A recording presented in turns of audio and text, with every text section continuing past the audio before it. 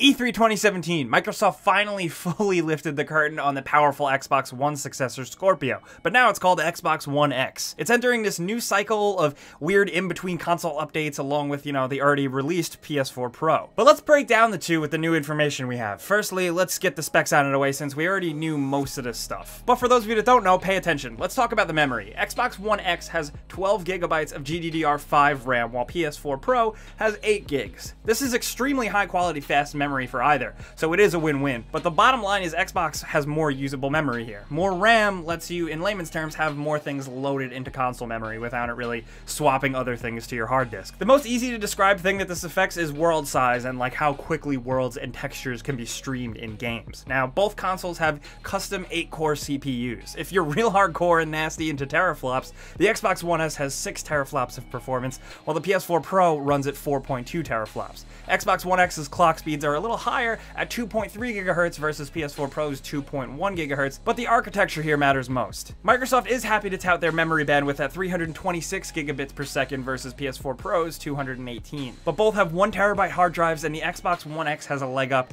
on the optical front if you think about it, because it has a 4K UHD Blu-ray drive compared to PS4 Pro's standard Blu-ray drive. But the real meat here is graphical fidelity and resolution. Now, 4K is definitely the big buzzword. There's often a lot of confusion for some people, and even some misrepresentation by the big companies. Not everything is going to be true 100% 4K native, because that's very taxing on hardware, even on some good PCs. A large portion of PS4 Pro's games are not rendered at native 4K, believe it or not, but are upscaled to 4K using some pretty impressive encoding tech. If you don't have a 4K TV, PS4 Pro's added power can make certain games just have better graphics, be it frame rate, extra lighting, or whatever. Xbox One X is interesting because Microsoft is really pushing that true 4K factor. It too can not only make games look better, but make things look more impressive on 1080p TVs as well. While already existing big first-party Xbox titles are getting updates to push 4K on the Xbox One X, like Forza Horizon 3 and Gears of War 4, many of PlayStation's big hits have also gotten PS4 Pro updates as well. Uncharted 4, for example, doesn't run at native 4K, but it's rendered up to it and it looks pretty damn good. While we know Gears of War 4 will also get a resolution bump on the One X, we don't know if it's going to be native 4K or using clever trickery like Uncharted.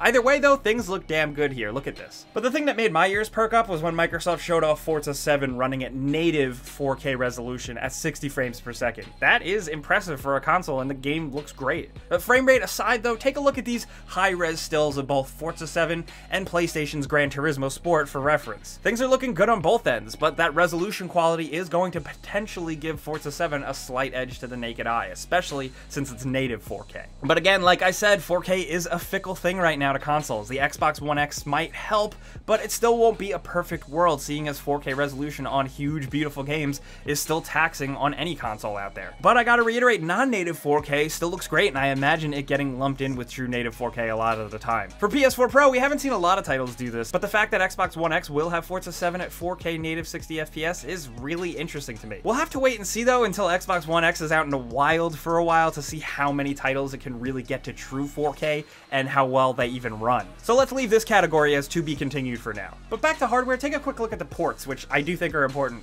We've learned that the Xbox One X has the same ports as the Xbox One S, and there is quite a plethora of ports there. The only big difference is PS4 Pro doesn't have that HDMI pass-through port, but for most people that's a non-issue. And the Xbox One X controller is unchanged from the newest revision of the Xbox One S controller, which feels super nice and premium. It's got like this nice matte finish. The PS4 Pro and Slim did introduce a newer DualShock 4 with a slightly redesigned touch bar as well. Sometimes it's really the little things in life, honestly. But now, of course, let's talk price. The Xbox One X is releasing November 7th worldwide for $499.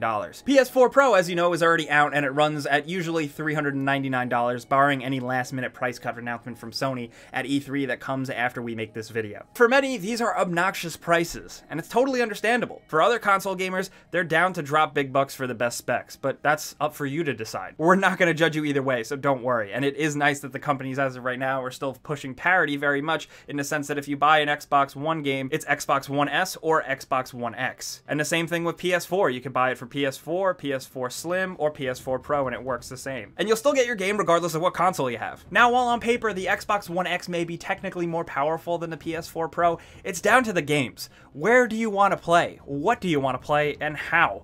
That's up for you to decide.